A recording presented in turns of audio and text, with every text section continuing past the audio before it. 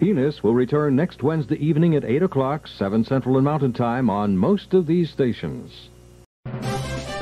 Word Balloon is brought to you by the League of Word Balloon Listeners.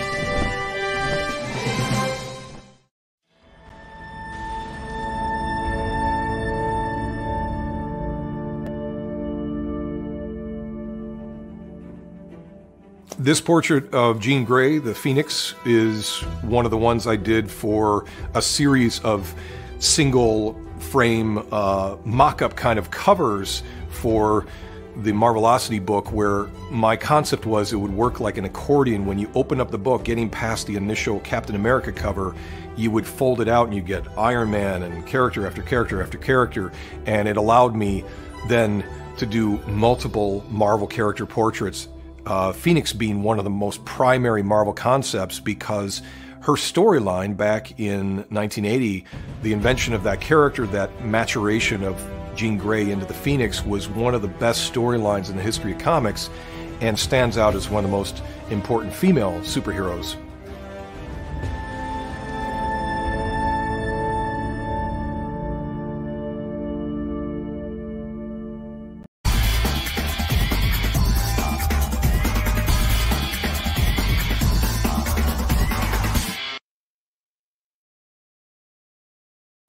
Well, there's Tom Peyer, and here I am, John Suntress. Welcome back again, everybody. It's Word Balloon Live, the comic book conversation show.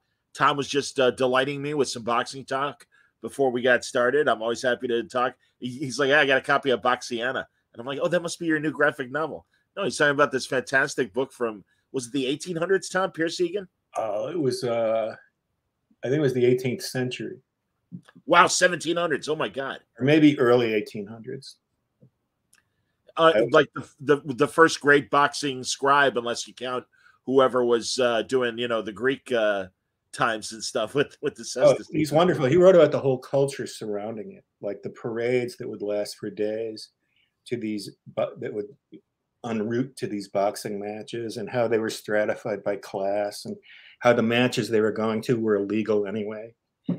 But it's a beautiful, beautiful read. That's part of the charm, man. Absolutely. Tom, of course, one of the big cogs in Ahoy Comics. And, of course, we appreciate his long writing prior to Ahoy. But, dude, I'm telling you, you guys keep killing it. Really, really fun, great stuff. And I love talking to creators like yourself and Jamal Igle and Mark Russell and Stuart Moore. And am I hearing correctly, Paul Cornell doing that Ahoy book for you guys very soon? Yeah, absolutely. That's a cool one. It's called Con and On, and it takes place at a suspiciously San Diego-like comic book convention over a period of years, and we follow many years, and we follow this cast, this big cast. Not everyone knows each other, but they have relationships which change over the years, and it's a lovely book. Kind of a look at, well, obviously a convention, but is it kind of a look at the business as well? And look at comics, the people in it, a little bit of TV and the people in it, genre TV, and a little bit of people I'm sure we're all familiar with who mainly go to conventions to drink. I tend to see them in the mirror, but it's a wonderful book. It really is. Is Ithacon going to be your first convention of the year? Have you done one prior to this? It's going to be my first convention since COVID. So, wow. I got it was very easy for me to shun crowds for 3 years. It was easier than I thought it would be. But at my age, I like to cheat a little to stay alive. And but anyway, yeah, I'm really looking forward to it. I started going to Ithacon. Ithacon is the second oldest show in the country, the second oldest comic book convention after San Diego. And I started going to it in the mid 80s, and where I got to see people like Julius Schwartz, and I got to be friends with Roger Stern, and that led directly to me getting a comic book career, because he was so helpful in getting me in touch with the right people and such. That's amazing. Roger, of course, also going to be at Ithacon as they celebrate the 30th anniversary of the death of Superman, Doomsday Story, and that's going to be very cool. And a lot of the Ahoy brethren I know are going to be there as well. And I know you guys like to have fun on your panels, and I would imagine there's going to be some fun giveaways and crazy stuff going on. Last year, we were thinking about going, and then one of us got COVID, and we're like, no, we're not. None of us are going. And so there was a Ahoy Comics panel planned, and none of us were there. So Mike Gold ran it. He was an editor at DC when I worked there. Sure. And he, I guess he just loves Ahoy comics and reads them all and stuff. And he did the panel. So I'll get to thank him this year because he'll be there too. Oh, that's great. I just saw him a couple of weeks ago at C2E2. Oh, yeah? And they had a bunch of the first comic people together. Linda Lensman was there. Joe Staten was there. Oh, Alex cool. Wald. Yeah, it was a lot. Hillary Barta. It was a lot of fun. He put together a real gang at that company. Absolutely, man. Well, and truly, man, the same could be said for what you guys are doing at Ahoy. You've got, a lot of my favorite people there, including the ones that I've already mentioned, plus Stuart Moore, if I haven't mentioned Stuart. And new voices as well. And I think it was needed. Every time I talk to you guys about Ahoy, it's you guys do humor right, and that's great, man. Because we need more good, smart humor comics. And it's nice to know that it's in the hands of people who know how to do it. Thank you very much. No question, man. You had me at hello, you and Jamal Igo, when you guys created The Wrong Earth. And Dragonfly Man and Dragonfly. And it's such a really fun concept. We've talked about it before on Word Balloon. And, give them the short pitch of Dragonfly. Well, the short pitch is that they're parallel universes. And on one Earth is kind of like a Comics Code era comic book where the heroes are all upstanding and flag saluting. And the other one is kind of like a post-Comic Code Earth where the heroes are ultra violent and vengeance seeking. And so there are two versions of the same hero, Dragonfly Man on the Comics Code Earth and Dragonfly on the post-Code Earth. And they get trapped in each other's worlds in the first series. And it's a very difficult adjustment for both of them. Can we expect more Wrong Earth stories coming? This September, it's going to be the 5th anniversary of Ahoy, which makes it the 5th anniversary of Wrong Earth. And it seems like a big number to us. So we're going to put out some specials. We're going to do, among them is going to be a 2-part Wrong Earth special that'll lead into the next series. That's awesome. Yeah, it's, again, like you said, Comics Code or Silver Age. Imagine you're a very clean-cut Silver Age hero finding himself in the grim and gritty post-'80s, early '90s world of death and guns and realism. And it's and vice versa. Suddenly, that grim and gritty hero is in the sanitized Silver Age world, and all the silly characters and stuff and everything as far as villains.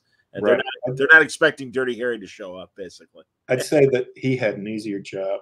The one who, the grim and gritty guy who went to the Happy Earth had a much easier job. It's kind of like Indiana Jones with the gun when he's going to fight the guy with the big sword. It's just bang. Yeah. No, that's great, man. Truly, I've loved the concept. I've loved the short stories and the volumes that you've done so far on Wrong Earth. It's really a great idea, and you guys execute it really well, like I said. So that's cool. And like you said, we've got Paul Cornell's book. Excuse me. That's coming out. And we're excited about that. And we have Marika Cresta is the artist, and she's wonderful. I don't know if you've seen anything by her, but she's even over this series developing into an artist even more wonderful. And it's just a terrific series on many levels. We have another series of Black's Myth, which is Eric Palicki, Wendell Cavalcanti doing the sort of noir about a private detective who's a werewolf. And, I had Eric on to talk about that a few weeks ago. Absolutely. oh, cool. Yeah, no, that's another really great one. Are there other genres that you're going to tie comedy into that you haven't done yet? I mean, you know, how I mean, obviously the possibilities are there, but has anyone come to you with any sort of left of field genre yet? Well, everything is kind of high concept. Everything we do, everything that catches our eye, usually has, like when you describe the idea to people, they're amused.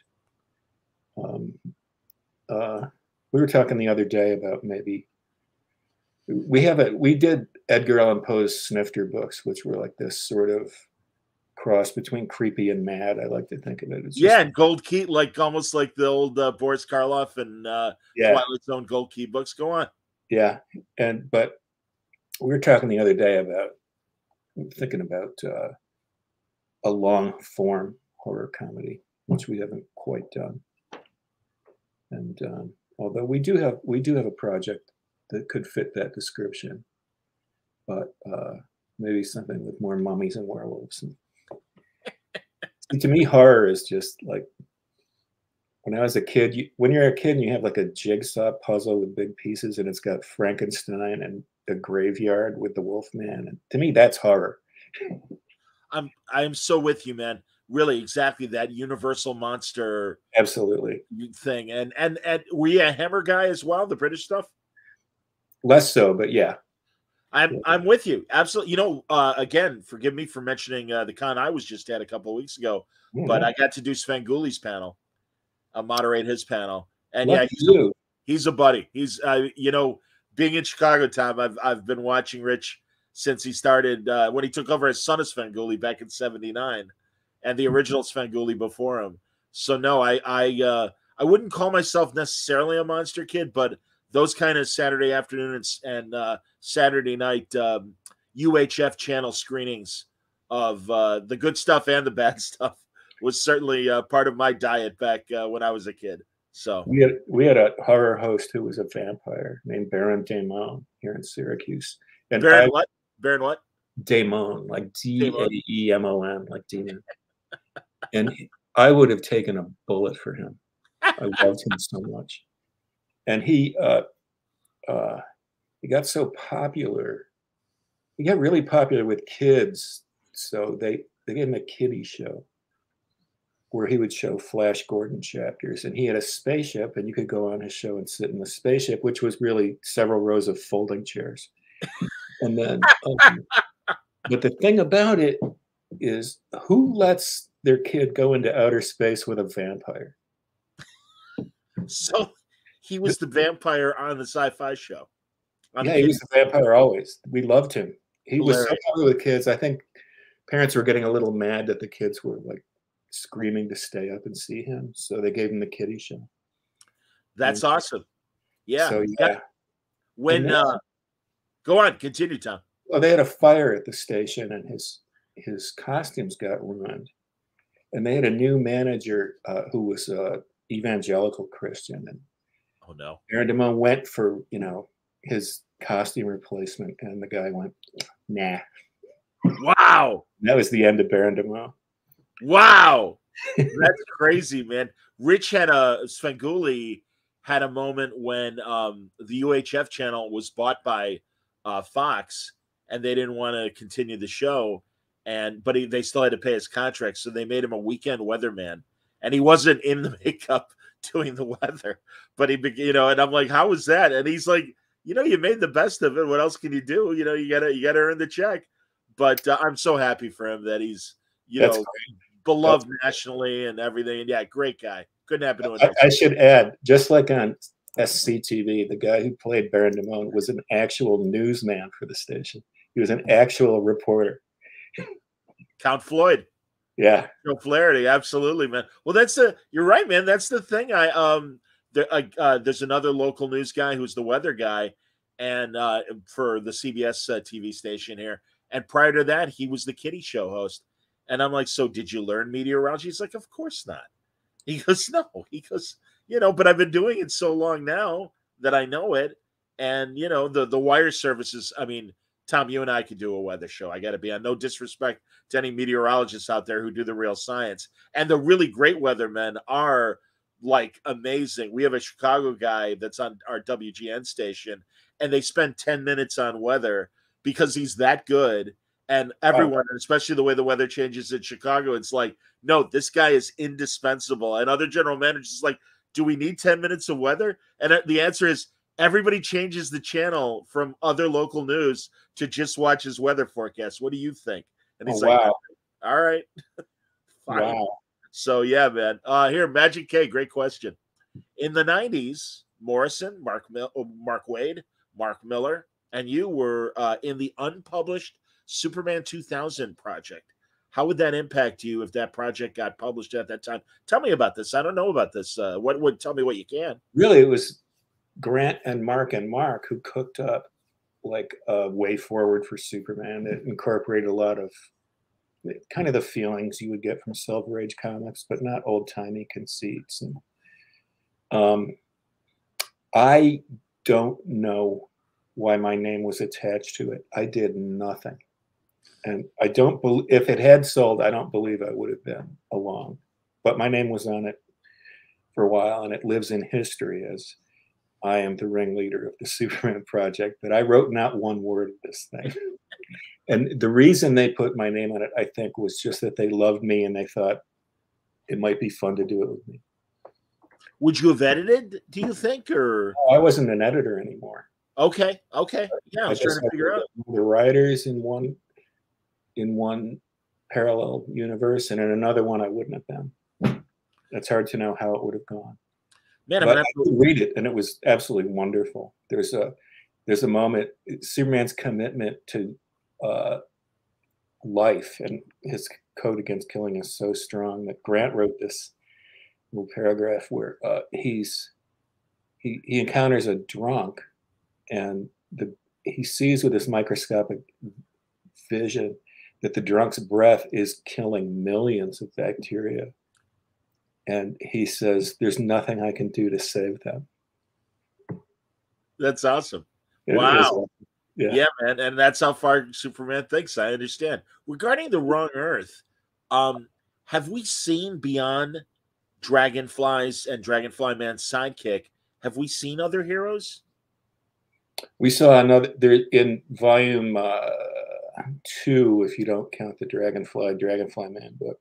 We go to another. They both end up on a third planet together, trying to work together, and it's difficult. And there's a dragonfly there as well. I think and Dragonfly.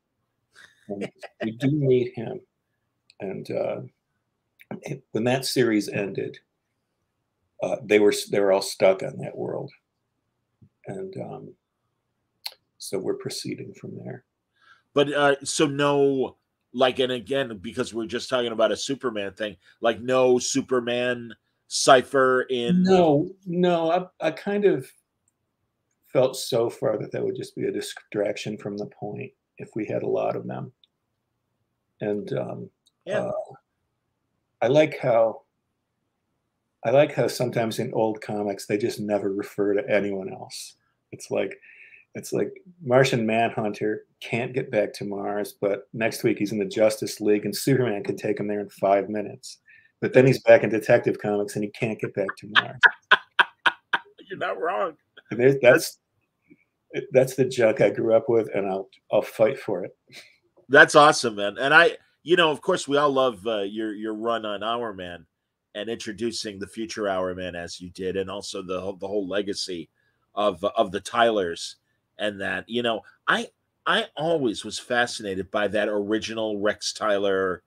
I guess it's brown, but I always thought it's black and gold, that original Golden Age costume. Yeah. I like that. That if you go back and read the original Hour Man stories, it does affect him kind of like alcohol. Like, it makes him more, not only does it give him super strength, but it takes away some of his inhibitions, which I think is something that could have been explored more when he was brought back in the modern age. I thought that was kind of the special thing about him. I agree. And yeah, we got a little bit of it with when they did the Golden Age story, Paul Smith and James Robinson. and he saw that, I'm not an addict. I'm not an addict. Clearly he was, yeah. No, that's good stuff. It also reminds me of when Denny O'Neil did Legends of the Dark Knight, and they introduced the concept of the Venom drug that Bane obviously later used, but obviously when Batman was doing it, it was like he lost his inhibitions and, beats the hell out of a few criminals, even stops wearing the costume. And it's just, this menace in civilian guys, basically. Yeah, pretty cool. That was great stuff. But I'm attracted to the Iron Man the original Iron Man setup where it's a drug and he loses his inhibitions and there's nothing wrong with it. Well, that was the simplicity of the Golden Age, back then and stuff. Were those an Adventure? Was that the boy? Yeah, sorry, man. I think it might be Adventure. Okay. Because I'm always fascinated by, in the 40s and in the 50s, the Johnny Quicks and the Hourmen and all these other second-tier heroes that were, doing the 8-page stories and stuff behind, Batman and Superman and Wonder Woman. So, Yeah, I've gotten interested in Sandman and Sandy, the Kirby version lately. Because along with like the Black Terror that Mort Meskin did, there's just this subset of masked heroes who have kid sidekicks for no reason. And just because they think it'll sell. And I love this. John shamed me. He's doing that Stargirl miniseries that looks back at a bunch of both, I think, created for the story, but also real Golden Age sidekicks. And I don't know if he was kidding me or not, but he's like, "Oh, you don't remember Cherry Bomb with the human bomb?" And I'm like, "Was that real?" And he's like, "John, come on." And I don't know, because they did kind of who's who stories about all these info pages at the back of each the miniseries as it was coming out. And I'm like, is he messing with us? I'm like, I don't know, because you could see a bunch of these just being teenage knockoff sidekicks as they were and stuff. What is Dragonfly Man's? I'm forgetting his sidekick's name. Stinger. Of course, Stinger. And that's fun, man. Those two versions of Stinger. Burt Ward Stinger has no idea what the hell's going on, and I don't know. I guess the kid from Third Rock in the Sun that was in the third Dark Knight movie and stuff. He's kind of the I think allegory to Stinger, Dragonfly Stinger and everything. Yeah, well, he's the Earth Omega one is kind of late Dick Grayson, where he's always mad at Batman. He's kind of like that. That's going to Hudson University. They filled his head with all that lousy junk. Exactly. Political superhero theory. See, Tom, I'm telling you, man, I was reading that stuff too, early 70s. Frank Robbins, guys like that writing Batman and drawing Batman and stuff. It was those are great. Those in the background solo stuff. Congresswoman Barbara Gordon. Dick Grayson on a motorcycle with his acoustic guitar strapped to the back of it. I once, I don't think they'll mind me talking about this. I'm slow, so I did this too late.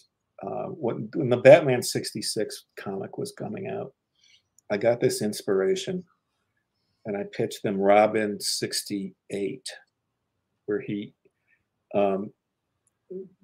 goes to college, grows his hair a little long, and has like Robin. He has those 70s Robin adventures, but with the sensibility of Batman 66. And people really liked it, but they were just getting to the end of their whole Batman 66 program, and we couldn't do it. I was just too late. God, you should pitch it as an animated movie. And God, Burt Ward can still like sound like Dick Grayson, teenage Dick Grayson. Gosh, yes. And especially 68. That's fantastic, man. 67 maybe was the Summer of Love. Yeah, 68 was more like demonstrations and top speeding kids and stuff like that. So, Dick, are you going to the rally? Gosh, yes. Exactly. Stuff like that. And then, the Joker takes over the college or something. Just everything would have to do with the university. What little we got of Dick as a teenager in Batman 66, the TV series, was always great, man. And when Leslie Gore was Catwoman's little sidekick, and she's singing California Nights to him and to his picture. Oh my God, outstanding! It So is. great. I love that. Come on, man, absolutely. See, that's what I'm saying, Tom. I mean, you know, we watch the same stuff. We like the same stuff. Clearly. You know what surprised me? There was always, I mean, with the exception of the Green Hornet and the Lone Ranger, well, and Superman as well, the superheroes that were on old time radio, you know, and I mean, those are three great examples that obviously endured. But you know, I know there was a Blue Beetle radio series, and I'm not sure, you know, well, and I know too, ironically, even like some of the even more obscure heroes, like the Green Llama. I know there was a radio series of the Green Llama as well. Oh, wow, I didn't know that. Wow. You know, I know that from listening to good Philip Marlowe detective old time radio shows, and they're doing commercials for the Green Llama, and I'm like, wow, I didn't know. Wow, really? Huh. So yeah, it was even on like CBS or whatever. It's like, oh my God, crazy. I gotta hear some Green Llama. Do you listen to any of the old time radio stuff? I mean, I think the kid shows are kid shows, and it's like, all right, whatever. Although there's probably some great germs of an opportunity to make good parodies of Tom Corbett's Space Patrol and some of these other things. But I really do love the detective shows and the movie adaptations. I always find really interesting as well, like Lux Radio Theater, when they will do a big Hollywood movie, and all of a sudden it's the Maltese Falcon, but it's Edward G. Robinson instead of Bogart, you know. Oh wow, yeah, that's right. I like that stuff a lot. I like it a lot. Did you ever hear the Babe Ruth show? The Babe Ruth show. His real show. It's the one where an actor plays him. Oh, William Bendix? Is it the... No, it's not William Bendix. Tell me about this. Wait a minute. I may not have heard this. It's a 15-minute show, and every episode a kid gets in trouble and Babe gets him out. That's fantastic. It's easy to find, like at archive.org. The only trouble with it is that they place it in like everybody places the show in like the 1930s, and you can hear from the audio quality that it's post World War II. Okay. And wow. There's even references to the war, but people think they mean World War I, but I'm sure they mean World War II. But so I can't get any real information about the show. Oh wow. But Babe is always like hitting home runs, and then there's like an autograph for kids, and one of them's in trouble, and he goes and fixes it with him. And he likes to help a bad kid be good often. Of course. That's amazing. That's like that. Oh God, the Kevin Bacon movie where he's the student director that's getting his first big break, making a movie, and the guy's like, you know, whatever. He goes, I got focus groups. You know what everybody loves? Heroes like Abraham Lincoln and Babe Lincoln, and they're Babe Ruth, and they have the fake movie Abe and the Babe. And Lincoln's whittling a bat for him to hit home runs and stuff. That's great. Oh, here we go. Another good question. Another question from Magic K. Do you think Superman is too overpowered to write? Do you think he should stick with his Golden Age power set, which he couldn't even fly? That's right. He leapt rather than flew. That's right. He did. One of my favorite things about Superman, and I'm going to do this someday with a superhero, and I did it a little bit with one, but I love the fact that they just weren't that specific about his powers, so they could adjust it over time, which you never see anymore. But it worked out well for Superman. It really did. But I'm in the school that says, you know, make him as powerful as you want, as powerful as you can. I read a Silver Age Superman story the other night, and the story hinged not on Superman being the most powerful person in the story, but being the most decent person in the story. And they often did hinge on that. And there are challenges to his power, challenges to his decency. And I think a lot of people will say, well, he can't be killed. You know, how do you read about somebody who can't be killed? And I suggest that there are dramatic problems that are not death. And we can write great stories about them. Greg Recco would always tell me, you can't, you know, bullets bounce off him, but you can break his heart. That's exactly right. You know, no, I agree, man. I love the idea of a guy who can fly through space without an oxygen supply, and move a planet out of orbit and fly through the sun to do his laundry while he's wearing it. And I mean, that's what I grew up with. So that's probably why I love it. On the other hand, I also loved the George Reeves TV Superman who could barely do anything. Crash through the wall, bullets Yeah. bounce off him, Yeah. clunks the villains' heads, Yeah. unties Lois, and they fly away. Fly in a straight line. Yep, I agree. Oh, this is hilarious. Duke, and I completely agree with you, Duke, but I'll put your posts up here. He's overpowered. Also, he's not relatable in any way. I couldn't disagree more.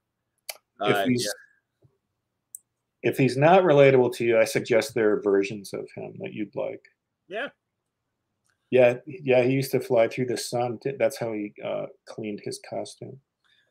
That's right. Pushing planets. I remember when he thought he was dying, and he, with his heat vision, he put a message on the moon that you could see.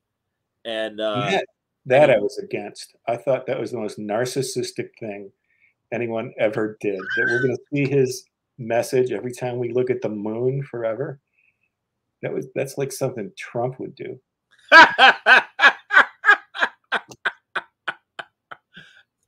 He in the story, well, should I spoil it? I'm going to spoil it. It's like from 60 years ago. Oh, you can spoil it, yeah. Yeah, he some message about do good unto others, and that way every man can be a Superman.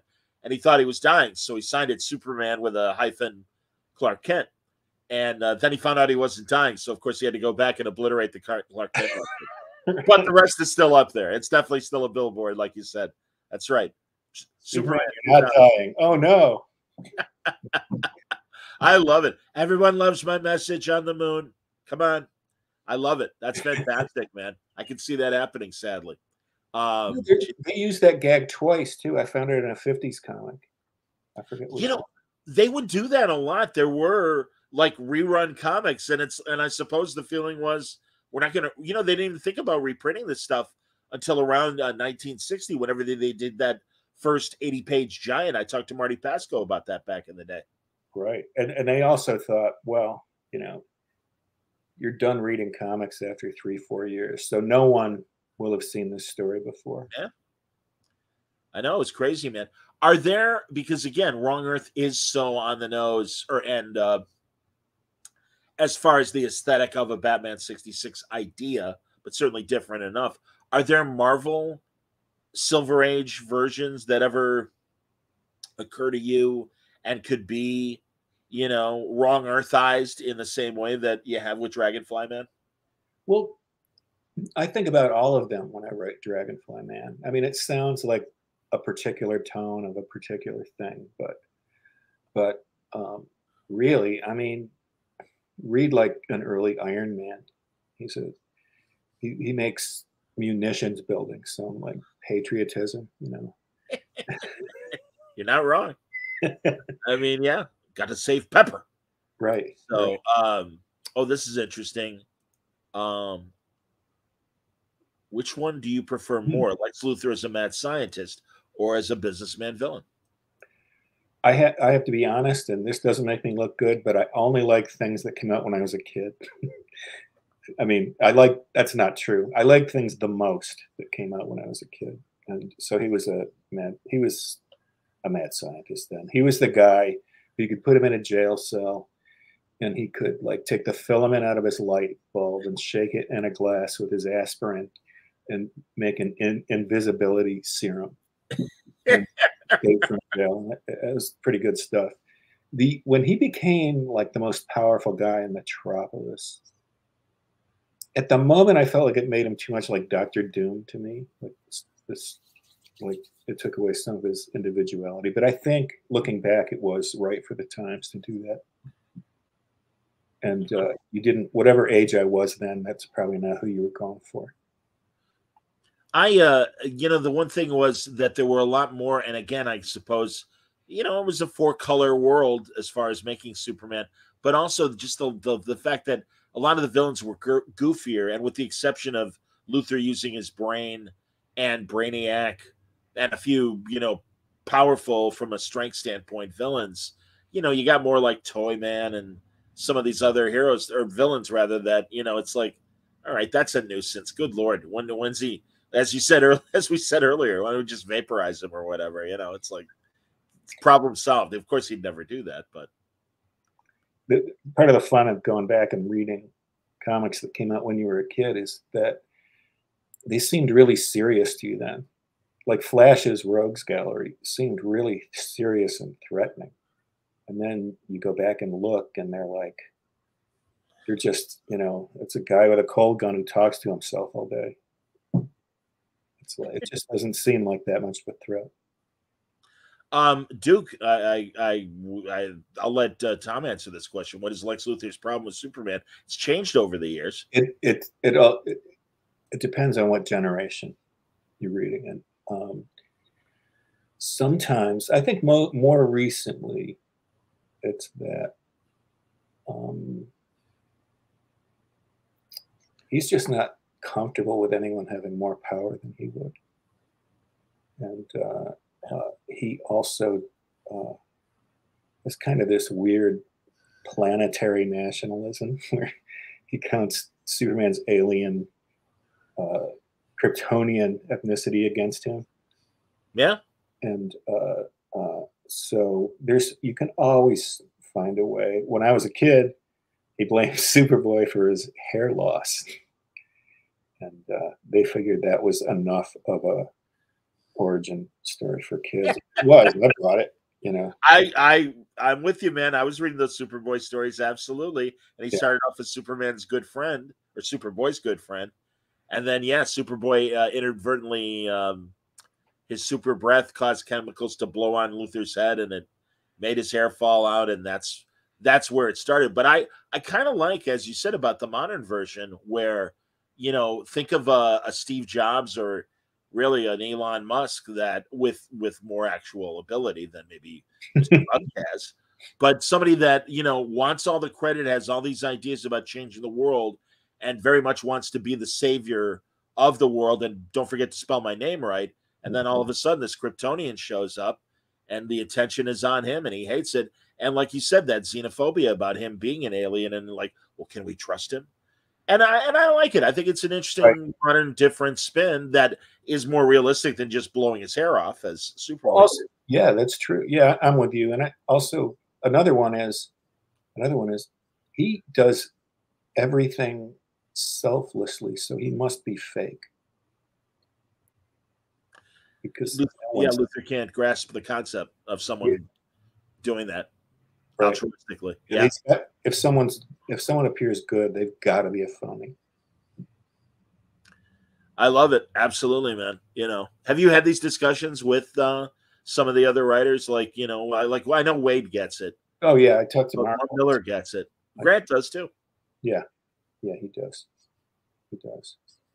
Yeah, I think that's it. The contrast between Superman's selflessness and his enemy's selfishness is huge. Is there a Dragonfly Man villain or a Dragonfly villain that could be on the level of Luthor in terms of really knowing what makes this guy tick, and that makes him even that much more dangerous? Well, there was number one, the Earth, but they're dead. I killed them off too soon. But number one was like on both worlds, like according to their aesthetics, two different embodiments of narcissism. Which I don't know why I was thinking about narcissism in January of 2017, but I was. What could have been happening? I understand. How about Penultimate? Are you going to go back to any more Penultimate stories? I think it feels to me like that story's wrapped up. It ends with him making a decision, and it's not a good decision, but at least he's doing something. Are there other heroes that you want to explore in Ahoy? Yeah. I'm working on something now I can't talk about, but it has to do more with the masked pulp hero end of things. Which massive fan of the pre-Superman pulp era of the action heroes that we got and everything. Right. Go on. It's like I woke up one day and I thought, what can I do to sell a lot of copies in 1933? So my commercial sense, as usual, is just a disaster. But is there enough of a pocket of people like us, Tom? I understand, and you're right.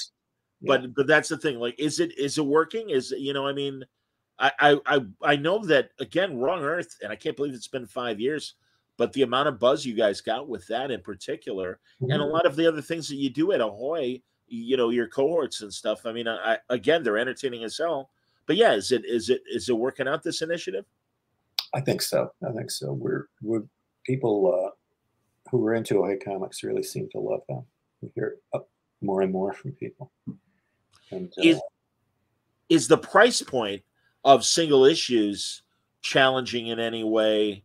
Do you guys feel like you're, I mean, I don't know. You tell me. We went up to $4.99 a while, and it didn't seem to make any difference really. But we've gone back down to $3.99 because it just feels like too much to ask at the moment. I hear you. No, absolutely. Did COVID slow down releasing any books? It really did. I mean, there were 2 months nobody had a distributor. There were no comics, and there were, and of course, everybody went a little crazy. It was hard to concentrate and work and stuff. And I'm the worst offender in that regard. But so yeah, it did. But I think it's bounced back pretty much. What do you think of the superhero product as far as film and TV that we've been getting lately? Well, I just saw the Marvels trailer, and it made me really want to see it. Yeah. It really made me want to see it. The latest run of Marvel movies do feel a bit small compared to the days when they had Captain America and Iron Man, but I imagine they'll get out of it. I haven't seen Ant-Man yet because I'll go to a restaurant now and I'll go to a supermarket without a mask, but I still don't go breathe people's breath for 3 hours in a theater. Are you gonna have a mask on at Ithacon, you think, or? That's going to be a game day decision, I think. I understand. The numbers are pretty low around here. On the other hand, there's a lot of people there. So, no, I understand, man. Totally. Yeah, and I'm kind of with you on the Marvel Phase 4, and again, introducing a lot of characters. Although, ironically, and I know you feel this way as well, it is usually those second and third tier heroes where even more interesting stories are possible. It's true, and the casting they've done, like for the new Black Widow and the new Hawkeye and stuff, is just sensational. Completely agree. I want to really handle those characters. I really do. Yeah, and I agree with you, man. No, the way I forget what blonde Black Widow's real name is. Florence Pugh. She's amazing. Well, I know it's Florence Pugh, the actor, but I was thinking Ilana. I think it's Ilana, maybe. And no, Haley Stanfield as Kate Bishop was just, really blew me away. I had no expectations whatsoever, and I'm like, that kid gets it. And the two of them together it was so much fun.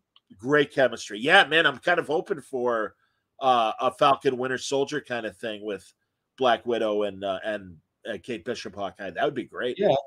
Yeah. I think they've announced a movie that they're in like a team together. It might be Thunderbolts actually. I'm not sure. Oh, I forgot. I didn't really look at the roster, and I hope that's true. That makes sense. And I'm so looking forward to more of Julia Louis-Dreyfus as the Countess, as Valentina. Mm-hmm. That's fantastic. Yeah, no, I think it's a good idea, and also John Walker, Captain America, and everything being part of the team is fun. That is fun. And I'm psyched for Shield or Secret Invasion. I'm psyched for that coming up. That's gonna be good. Absolutely. Yeah, there you go. Are you? And I forget, Tom. I'm sure I've asked you before because it's my obsession. Are you a Star Trek person? Oh, I love Star Trek, but not unconditionally. There are shows I don't watch. Well, there's shows that I don't like, but I have to admit I watch everything. Yeah, it's called Star Trek. Are you watching Picard season 3? No, I'm not actually. I might catch up to it. I really never felt good watching Picard. I understand, and I would say that truly it is a vast improvement of the first 2 seasons. Okay, good. And good. I'll probably check it out. So yeah.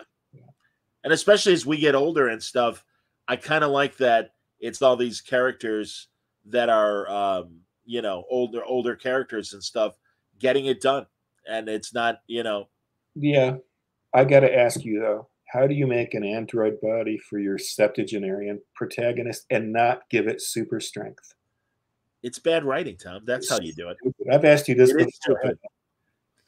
Yeah. Tom, I don't get the friends that I've made in comics and other areas that are professional writers, and they're like, I don't actually like Picard season 1 and 2, and I'm like, the plots don't make sense, the characters don't make sense. It was just so embarrassingly bad, and unfortunately, I kind of think this third season of Picard, and it's, don't get me wrong, it's got its warts as well, but I would say overall it's a good enough show. And unfortunately, when they announced Starfleet Academy, I'm like, I have a bad feeling about this. I don't know, man. Yeah. Are you watching? New Worlds is great. I was going to say, so you are watching Strange New Worlds. That's cool. I love it. That's the real good one. Although that last episode where they redid Balance of Terror, the first Romulan episode, it was like watching high school kids do like a high school play version of Balance of Terror. It's like, yeah, you didn't quite get it, man. You didn't quite get the subtleties of that episode, but all right. You know that Next Generation one where Picard has an alternate life somewhere with a family and he learns to play the recorder or something? Yes. That's one of the great ones, obviously. I completely agree. Absolutely. And I went back and watched it just a few years ago, and I'm like, this is like community theater. This is so terrible. That's fantastic. Oh, see, I like that. Go on. People on the planet are just so stiff, I'm not a Darmok person. And I know people who just adore Darmok. I'm like, that concept of language is metaphor is language. I'm like, it doesn't make sense. It's too, whatever. I'm like, all right, whatever. And I love Paul Winfield. I was thrilled that he was back on Star Trek, but I'm like, yeah, not for me. No. It gave us good references to throw around. That's true. Absolutely. Are you watching either of the animated shows? Oh, I really like Lower Decks.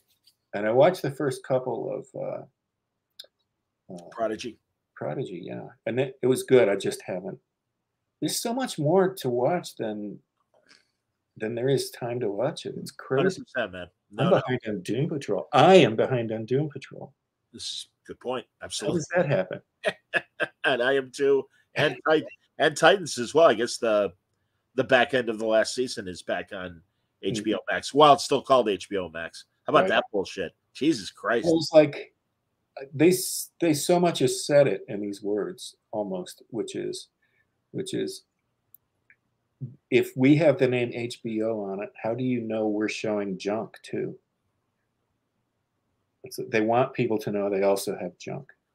I guess it makes you're right, because really HBO is such a gold standard brand. Yeah. I was like, how do I make word balloon HBO word balloon? Can I do that? If you're not going to use the title anymore, I'd be happy to take it. I think people would be very interested in. Wait a minute, HBO.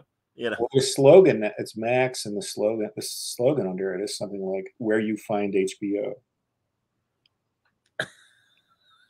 We're trying to have it both ways a little. I really thought. I mean, obviously AT&T saw the debt and it's like, all right, let's get rid of this as quickly as possible. But when Discovery took over, I don't know why, because I know they do a different kind of television and media in general, all the do-it-yourself stuff and everything. But I kind of thought, well, and again, I was probably wrong. I assumed that maybe all those do-it-yourself stars of Discovery TV might also be making their cookbooks and their do-it-yourself books through a publishing end of Discovery. Mm-hmm. Probably not, maybe not, or whatever. And that they might understand, having Warner and DC in particular, understanding what benefits there are to that stuff. I don't know. I don't know. We'll see how they position DC on Max. Yeah, I agree with our Burroughs Snake saying, yeah, it feels like they're cheapening the brand by the choice. They did that the day they bought it, didn't they? Yeah. Every time this company changes hands, there's more and more debt. And the debt just is now the complete driver of the whole thing. Yeah, no shit. Jesus. I know it sucks that Batgirl movie, we're never going to see it. You know. Yeah, well, if Elizabeth Warren has her way, you might. Is that the plan? No, it is the plan. Her committee's looking into the whole deal. And that was one of the things they specified. About the creative accounting in terms of eating that movie and stuff. That's why she wants to investigate it. Well, just the effect on the people who worked on it. The effect on, yeah. Well, there's a lot of emphasis of the effect on the people who work for them. Very strange. By the way, it's a good week to remember that the reality TV is just another name for non-union television. Yes. It's scab TV, and that's what it's for. That's why there was so much of it. It's not because we love it. It's because they could get around unions. Cheaper to make. Yeah, and absolutely. And, this pending writer's strike is going to be interesting, and I hope doesn't last long, but yeah, me too. Yeah. Ish. Me too. It was awful. That last one, all the talk show hosts came out with beards and told bad jokes. Terrible. I remember it well. You're absolutely right about that. Yeah. All the late night guys were writing their own monologues and stuff. You're absolutely right about that. Very funny. Is Ahoy pitching any of their concepts to film and television? We get nibbles. There's a couple of projects we've done that have been optioned. Who knows what will come of that? And as far as somebody who goes to Hollywood and just mistreats people until they get their attention, we don't really have anyone like that. I understand, man. Well, we're a week and change from Ithacon, and Ahoy is one of the big signature publishers. That is a big part of it. Are you doing more than the Ahoy panel, Tom? Are you doing any other panels? We're going to be at our table a lot.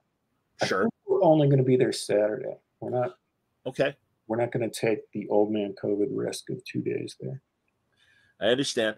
And so a week from Saturday, everybody at Ithaca College. Right. It'll be me with Stuart Moore and Hart Steely and Frank Camuso. You're not going to be there? And Jamal Eigel. And me. Yes. Oh, and you. Okay. No, that's great. Yeah, man. No, that's the core of Ahoy. And that's terrific, man. And seriously, it's been great getting to know you. And I mean, I knew Stuart before. I knew Jamal before. And Hart's been incredibly kind to me. You know, everybody, as you know, Ithacon is a sponsor of Word Balloon. And Ahoy is going to be doing some direct advertising with Word Balloon in the weeks ahead to support the Cornell book and other initiatives as well. So, no, I really appreciate that. And again, swear to God, everybody, full disclosure, yes, they are buying advertising in Word Balloon, but I've been a fan of Ahoy's literally from the start. And it's been so great, you know, really getting to know you and getting to know the rest of the guys and everything, man. It has been great. It has been great. And you wouldn't promote a product you don't use, like Arthur Godfrey. You're like Arthur Godfrey. I want to tell you right now, everyone, Lipton tea. Oh, that's amazing. And Julius LaRosa, you're fired because you're getting too big. That is more Arthur Godfrey than I expected when I said that. The Donald Trump of morning television, essentially. Absolutely. Like the biggest asshole, and for decades he held the attention of America and stuff. Oh, my God. He could play the ukulele. Yes, he and at one point in early TV, as you well know, Tom, the man had 3 network shows on the air during the week. 3, and several of them were daily shows. Yep. So, I mean, this guy really just had an iron grip on, like, American television of the 50s. And, yeah, the guy I mentioned, it was a variety show, and he had a boy singer on who was getting more and more popular. I think I'm going to cut the legs out of that kid. Screw him. And that's why you've never heard of Julius LaRosa. That's right. But, yeah, funny stuff. You're killing me, dude. That's fantastic. All right, well, dude, good luck next week. And hey, when you're ready with the new announcement, obviously you're welcome back. You know that. Oh, thank you. And I want to hear about the next project. Absolutely. And you know, we'll spin nostalgia and then talk about old times. I'm always happy to do that with you as well. Yes. So, great. well, thanks, man. Good luck next week at Ithacon, and I know I'm gonna be talking to a few more Ahoy people as we get closer to next Saturday and Sunday for Ithacon. So everyone should check it out. The commercials are running on the audio version of the show, so definitely be a part of it. Thanks, John. Thank you, Tom. Thank you, everyone, for watching. It's a busy day on Word Balloon. I was at Illinois State University helping them out with a few student activities, and I suddenly realized, I made commitments for interviews. So I got Tom right now. Later today, 6 p.m. Eastern time, I've got Dan DiDio coming on, talking about his new young adult book and Frank Miller Presents Comics. And later on as well, I'm going to have a great conversation with a new creator who has a very cool Western/noir book, a modern Western noir that I look forward to talking about. So, yeah, we're going to do that at 10 o'clock Eastern time. So, the clock never stops here at wordballoon.com, but happy to do it. And truly, man, as always, happy to talk to you. So thank you. So you just show up when there's like an emergency, like Steve Lookner, you know who he is? No, is that like a radio guy that runs to the series? Great. Has a YouTube channel called Agenda Free TV.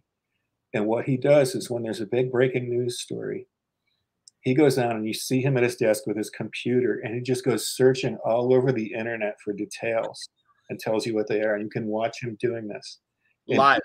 He will be, if the story's big enough, he'll do this for like 6 hours. Wow. It's fantastic to watch. What's his name again? It's Steve Lookner, Lookner, and his channel is called Agenda Free TV, which made me think it was really right wing, but it isn't. Interesting. He just tries to do straight news, and I read up on it. Turns out he's like a former Saturday Night Live writer from like the 90s or something. That's excellent. No, God, all right. So Agenda Free. The next time there's like a huge news story, go look for it. I will. No, good recommendation. There you go, Tom. Awesome. Good recommendation. I appreciate that. All right, everybody. Thanks a lot for watching. We'll reconvene at 6 Eastern time with Dan DiDio. Take care, everybody. Bye-bye.